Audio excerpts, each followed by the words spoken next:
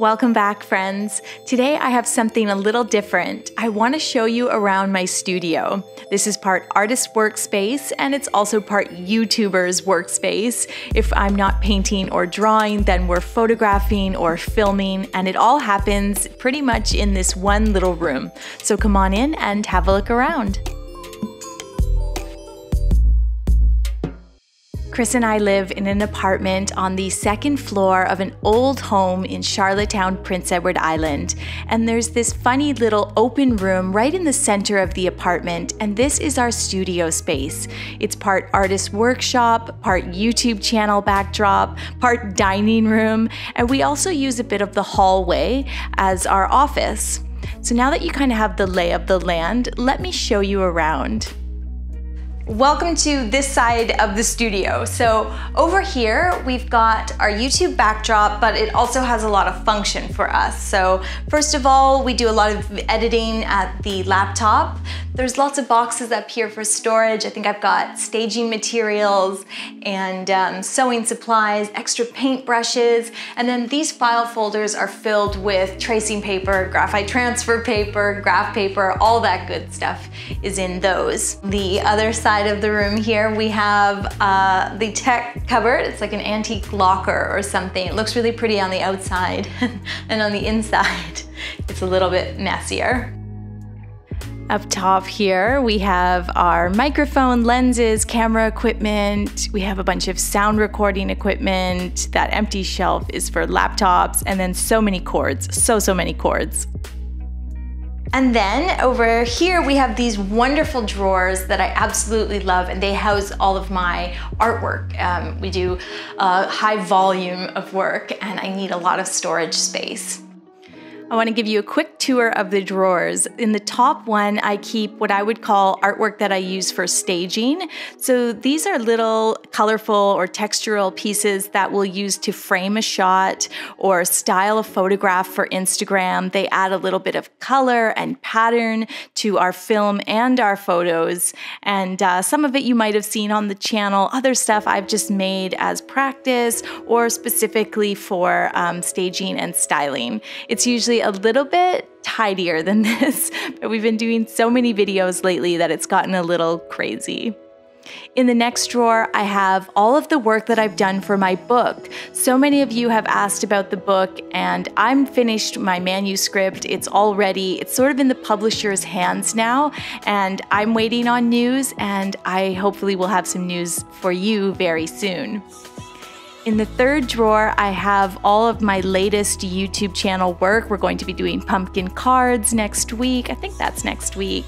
And yeah, as I said, there's a high volume of work with 2 videos every week. So we just store it all in here. These are some prints we made. We're going to be painting herbs. If you're interested in getting prints of some of the artwork, it's available on Patreon. And yeah, this is just everything we've done over the last, probably 10 months. These wedding invites were a great video, the watercolor cards. These tropical leaves are from a bonus video on my Patreon site. There's an extra video over there every month, so if you're interested in sort of joining the bonus content club, check that out after today's video. That tropical leaves was a really popular video for the patrons. Let me organize this a little and we will move along. In the next drawer, I have all the YouTube channel content that's a bit older. So if you've been around for a minute, you might recognize some of this stuff from, oh gosh, 3 or 4 years ago. These pieces are from when I was in Iceland. That was just after I went to doing a video every single week. I had less than 10,000 subscribers.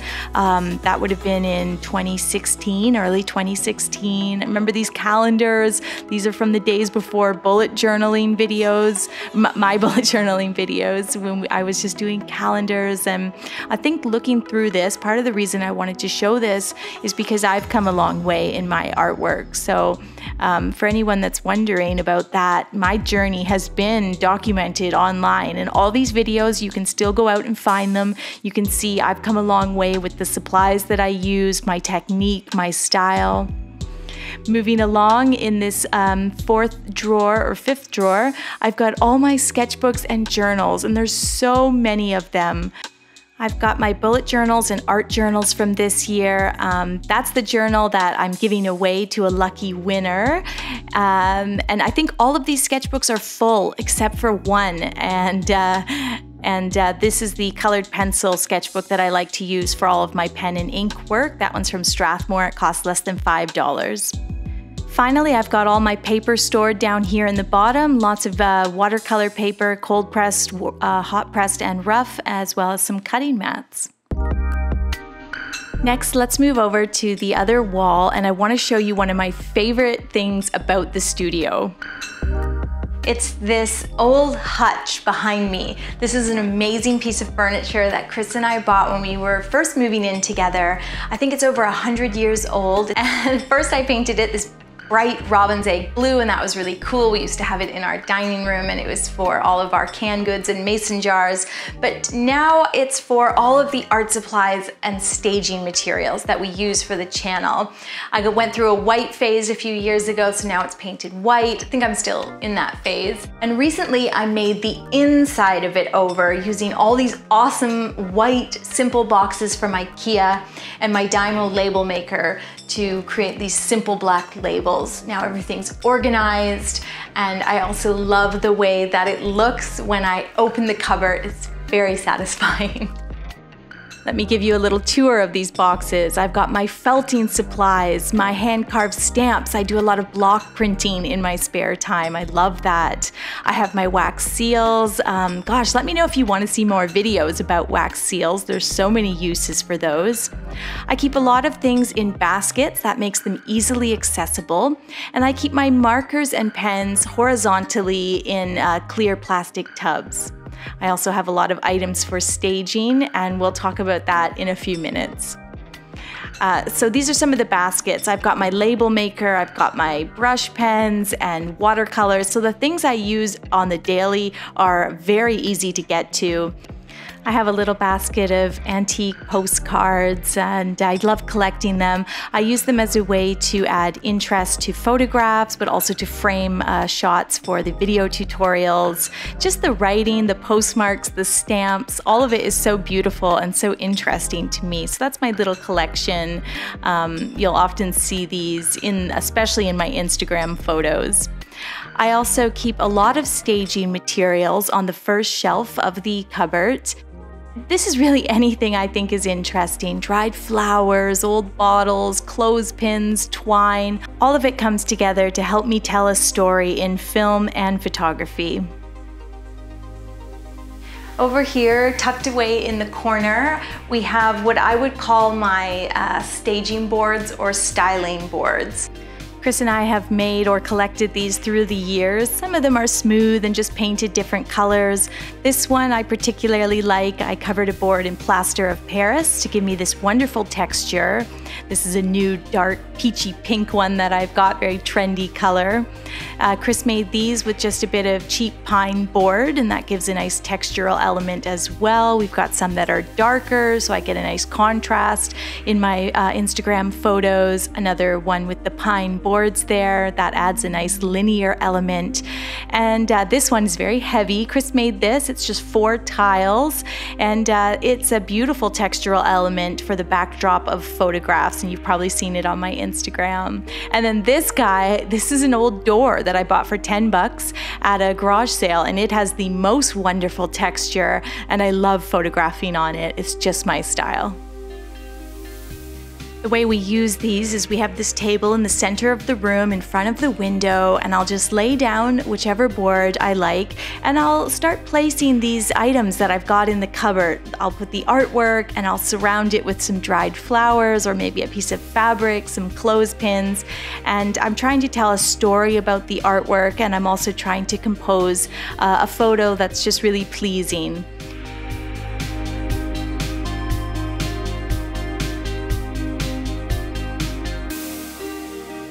We also shoot our videos at this table. We have a top-down shot made out of PVC piping, and we set up all the lights. And that's pretty much how we do all of our filming.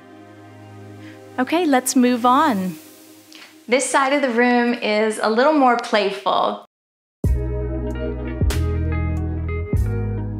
This summer we had fun doing this ladder rack DIY. It's part plant rack, part fabric rack. I had a lot of hanging baskets earlier in the summer. Now I've got all these wonderful end of summer dried flowers. And then down here, we've got this, another IKEA piece. This is great for housing our printer and scanner and a lot of our files. On this side of the cabinet, we have our Epson scanner, which is great for scanning artwork. The color is very good. And then on the other side, we have just a cheap Canon printer. Finally, I'll lead you out into the hallway here. We have a large hall and we use it as an office. We have our Mac computer, which is amazing for editing video. We never thought we'd be tech people, but now, you know, we find we need the latest and greatest because video editing is just so demanding. We also have a large chalkboard for keeping our schedule. Our calendars are still very analog. And yeah, this is where we do all the video and sound editing, and it's quite a nice space. Finally, we never mind curling up in the living room to do a little editing or drawing. I just got an iPad and I'm loving using Procreate. And that's about it. Thank you guys so much for watching today. I hope you enjoyed seeing around our home and our studio, and I will see you soon with a new video. Don't forget to hit that subscribe button.